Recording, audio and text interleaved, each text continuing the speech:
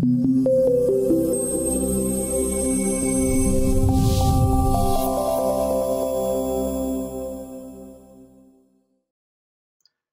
I'm Michel from StairDesigner. In this video, I will show you the link parameter links between string boards. Here is a 2D view of a stair showing 4 different string boards. On the right side of the screen is your property screen, which is showing the different parameters and allows you to change them individually or for the complete stair. The general rule is when there is no selection applied, the parameter setting will be effective on the complete stair.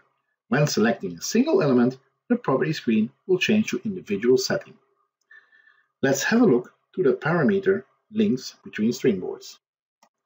In the property screen on the right side, you find the different parameters for your stair. We open up the links parameter, and there we can find the parameter link between the string boards. When we open this up, we can see that the priority of the string boards is currently set to priority on the lower string boards. If we look at the 2D, you see that the lower string boards have a priority compared to the upper string board. We can change this priority.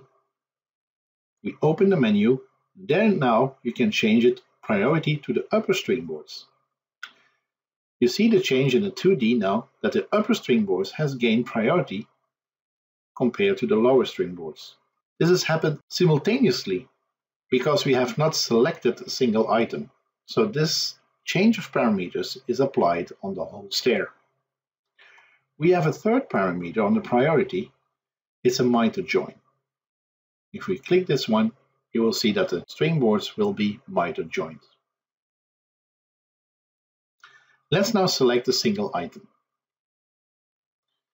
We select here the left string board, the left lower string board, and we go to its link parameter, link with the upper string board, and let's change the mitred join to overpassing.